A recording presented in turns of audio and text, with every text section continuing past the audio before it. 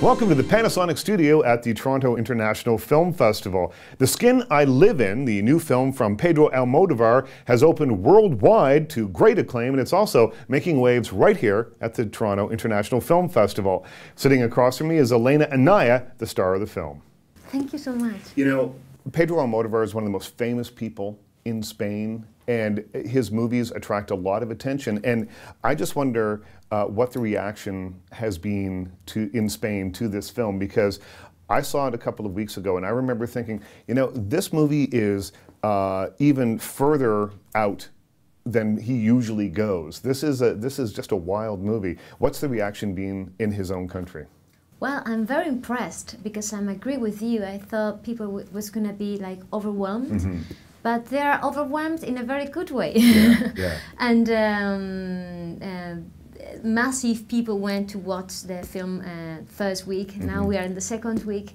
And I just keep getting like very nice reactions from real audience who are, you know, people who just buy the ticket and go to the cinema. Soy tuya. Estoy hecha a tu medida.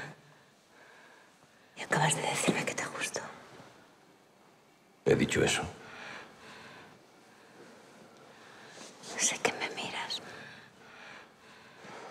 Without telling people anything, what was your reaction when you first saw the script? Because there are some scenes it's all about your skin, so there's revealing scenes, let's say that. There's also very emotional scenes, and then there's some scenes that are completely unexpected. What did you think as an actor looking at this script when you first saw it?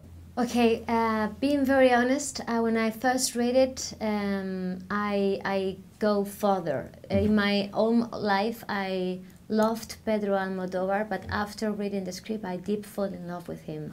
Like I have a crush. And I just wanted to call him and say, okay, I'm gonna kiss you all around when I see you again. You know, I thought that was such an impressive and smart script.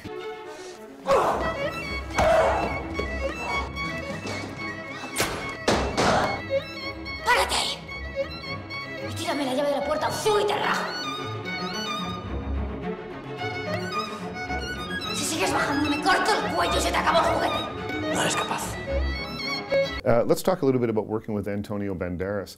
I thought his performance in this film, I mean, it's magnificent, his work in this film. Yeah. But I thought there was a real difference, and maybe I'm just perceiving this, between the work that he does in America and the work that he does in Spain. I think it's because they work together many times. Yeah. They're good friends, they trust in each other. And Pedro is a very precise director who asks you exactly what he wants, and Antonio is very obedient, and he did exactly what Pedro asked him. And as you said before, it's very difficult to find a character like this, for me and also for him.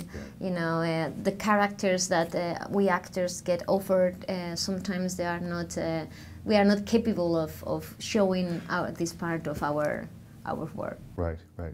Elena, thank you so much. Thank you. It's lovely to see you. Me too, thank you so much. Remember to follow us on Twitter at Red Carpet Diary, and like us on Facebook to keep up with all the comings and goings and the interviews right here at the Panasonic Suite.